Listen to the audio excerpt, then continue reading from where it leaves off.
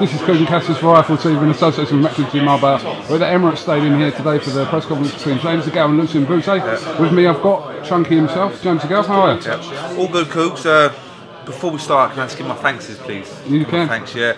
Shout out to Al Heyman for giving me this opportunity against a very good champion, going over there and paying me well. Shout out to Eddie, my promoter. All looking good. You know what I'm saying? All looking good. So that's my first thanks to Al Heyman and Eddie. So you're one of these people that will thank Al Heyman ahead of God as well? Will you thank Al Heyman ahead of God? Yeah, I will. Yeah, of course I would. Yeah. Right, yeah, of course. Yeah. You could have picked an easier fight for your first defence. You're travelling to Quebec City, November 28th, to fight Lucian BUTE. But you've said it all along. These are the fights you want to be, so why wait around? That's it. Listen, this is a tricky fight as well, Coach. You know, this is tricky.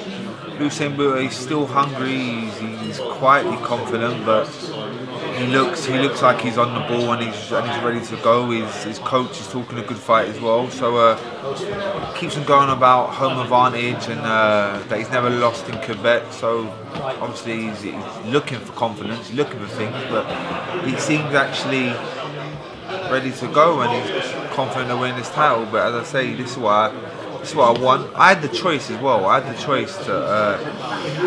I didn't have to go to Quebec, but it just made more sense to go over there and defend my title over there. But listen, I'm feeling real good. I'm confident of doing it, and I'm just looking forward to it. Really, it seems like I've been out the limelight, and it feels like I've been off the scene for a while. So it feels like I ain't had an interview with you for ages. It feels like I ain't been on Sky Sports and that for a long time. So you've been on about 19 holidays.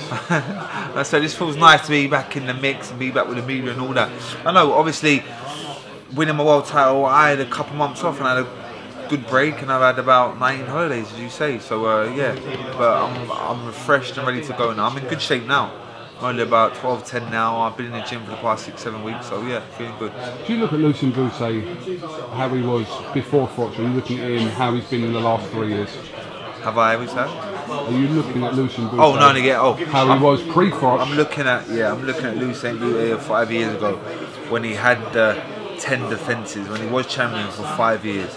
That's the one I'm looking at. But yeah, I don't want people to judge my performance as well with Carl Fracture's performance, because I'm getting tweets and people probably expect me to blow him out there and probably get him out there before Carl Fracture. But all I want to do is look good and win my world title. I mean, and defend my world title. That's all I want to do. That's what I want to do. And if obviously knockout comes, it comes. But the way I'm feeling, the way I'm training, the way I'm looking in the gym, they expect a good performance, explosive performance. I will ask you about some of the tweets that come out of your Twitter account, and assuming you run it yourself, about George Groves. Yes, George Groves gave an interview to Sky yesterday, made some obviously comments regarding yourself. First of all, he's looking for a new trainer, mentioned the likes of McCracken, Shane McGuigan, etc. But what do you make of that, James?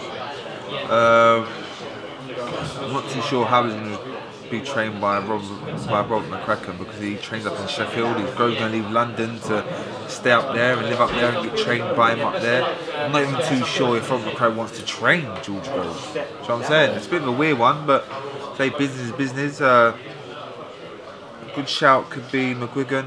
He seems like a good young trainer coming up. Yeah, do you know what? He seems no, and this is on a serious note, he seems down, mate. He's not right, that kid. He's not right. He's not right. He's just not the normal George Groves. He just looks down, still depressed. It hurts him. It would hurt me if I had 3 goes at a world title and if I've been knocked out clean in one and been beat in the other 2. I'd be down and upset. 3 chances he's had. But then when you mention my name, he perks up a little bit and thinks, money, oh yeah, let's go, Chunky. I've beaten him twice. That don't matter. When I retire and I haven't boxed him again, I'll be happy and humble because I've achieved what I wanted to do. It don't matter if I've lost against him. I've lost against him. I don't care. I say I lose. I've got the loss on my record, but the way I'm going and what I've achieved, when I retire and I haven't boxed him again, I'm happy and humble. That don't bother me. I don't understand. This ain't the James DeGALE when I was 24 when I fought him, and I was young and dumb and gassed and got carried away and thought about what he said and thought. He's a little donut kid. I don't care about him. I'm doing my thing. I'm achieving. I'm earning money, and very good money, and I'm doing well for myself. I don't care about this little donut. He needs to go away now. Go and find himself a trainer. Yeah, get back in the ring, have a couple good wins, and then after that, try and run your mouth a bit. Don't sit there after coming off a loss to Badou Jack. So you stormed out the ring like a little girl. Take it like a man. You know what I'm saying? I had to take it like a man when I thought I beat you. You know what I'm saying? I had to take that like a man when you tried to mug me onto it. And I used to see you, your little muggy fans, tried to mug me. Things change. Cream always rises.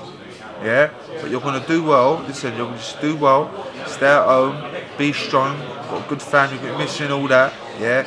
Just show that and show a bit of heart, mate. Take it on the chin, you've lost, take it on the chin and come back, get in the gym and get back on it. And a year or so, if you carry on and you have a couple of good wins, then maybe I'll accept. Maybe, but like for now, just relax and get yourself going again, mate. What did you make of the comment that he made that the only difference between you and him was that you got the decision in America and he didn't? We both, I won on a split and he lost on a split. Because you watched the fight, you donut kid. I won unanimous. Did you see it, Kugan? I watched it. Unanimous, right? Not a split, mate. Every single judge give it to me. One judge gives my 7 rounds, alright? Thank you. After his defeat, you made some comments about a 90-10 split. I do not want to box him. He's a donut. He don't bring nothing to the table. I don't want to hear about him. I'm moving on to bigger and better things. Kugan, I'm about to go to Canada, defend my title, yeah, on Sky Sports, yeah, earn money and move on. I want to unify titles. My next fight, been talking to Eddie Hearn and Al Heyman. They're talking about Badou Jack next year in Vegas, or maybe I can come back here to the Emirates. This is what I want, the big fights, the big names. George Grove don't bring nothing. No one even cares about him. No one wants to see that fight no more. You're a little donut kid. The only people that want to see that fight, you're a stupid little fan that don't have a clue.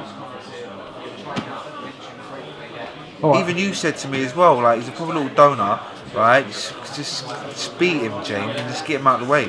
That's what you said to me. Oh, God.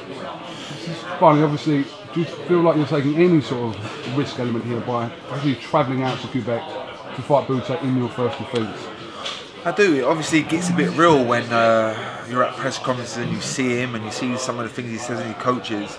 But the way I'm feeling, Coop, obviously in the gym, sparring, and I keep on saying, it feels like in every interview about the injury, but I am injury free now. So, and it's still there, but it's still getting better. It's like it's healing. It takes a while for it to heal properly, the groin. So I'm getting better, and like, yeah, just expect another good performance. Just finally, before I let you go, obviously it was announced yesterday Arthur Abraham will fight our very own Martin Murray. What do you think about that fight? And Murray's got a great chance in that fight, Graham. Murray's got a fantastic chance. Out of all the kids on the domestic scene, he's the one that I rate. I honestly think he's a good fighter and he can mix at the top level. He's proven it. So I'm hoping he goes on and wins the WBO title, because next year, can you imagine that? Me and him at the Emirates, at wherever, unifying world titles. So Martin, best of luck, mate, and hopefully you can go over there and do the business. Right, James, listen, thanks for the title series. Do you want to thank anyone before you go? Yeah, just one more, just big up to Al Heyman as well, because he just helped me buy my house with my last paycheck. And shout out to Eddie Hearn, my promoter as well. Alright? And actually Sky Sports, JD, Team Chunky, MGM. Just shout out to MGM because they're good guys there, and KUGAN, CASSIUS, IFL. All here, alright? Alright, James DeGALE, thanks for talking to us. Later, one love.